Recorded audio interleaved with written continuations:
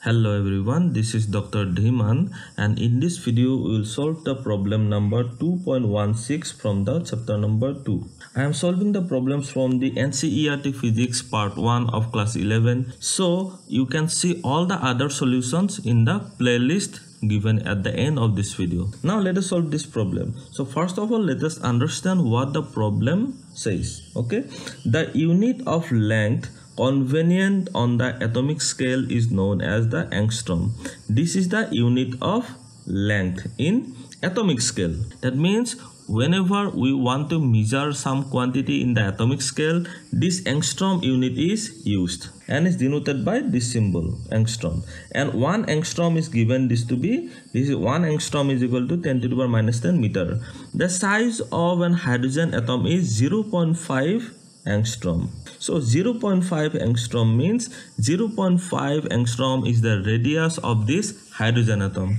So we have to find out what is the total volume in meter cube of a mole of hydrogen atom. A mole means this is the 1 mole of hydrogen atom. So here we have to understand what are the given quantities. In 1 mole of hydrogen atom, how many hydrogen atoms are there? You have to first of all understand that. So we know that the number of hydrogen atoms in 1 mole is equal to, what is the 1 mole? This is nothing but the Avogadro's number. So what is the Avogadro's number? 6.023 into 10 to the power 23.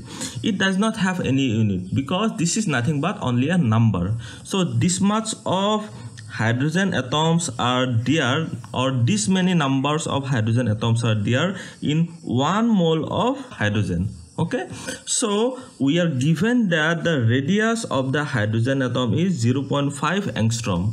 Now let us express it in meter unit. We are given that 1 angstrom is equal to 10 to the power minus 10 this much of meter.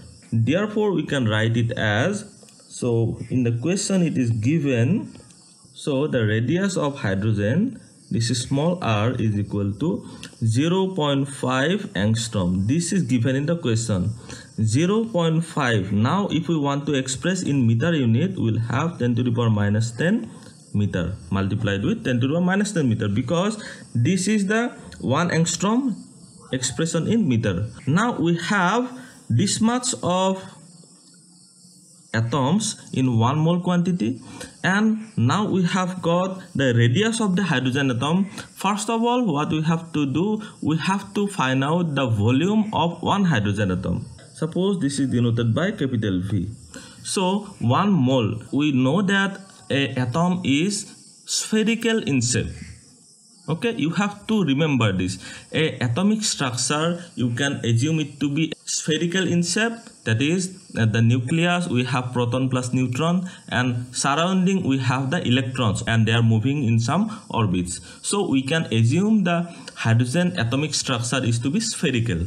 The volume of a sphere, you have to understand the, or you have to remember the formula. So the volume of a sphere is given by 4 by 3 pi r cube. Therefore we can write the volume of 1 hydrogen atom it to be 4 by 3 into pi. Pi means 3.14 into r. So r is given as 0.5 into 10 to the power minus 10 this much of cube. So this is 4 by 3 into 3.14 into 0.5 cube. 0.5 cube into 10 to the power minus 30. Okay, now if we multiply, we will get a value of 5.234 into 10 to the power minus 31 this much of meter cube. Why meter cube? Because we have expressed this is in meter unit and we have cube here, so the volume unit will come in the meter cube. So this is the volume of single hydrogen atom.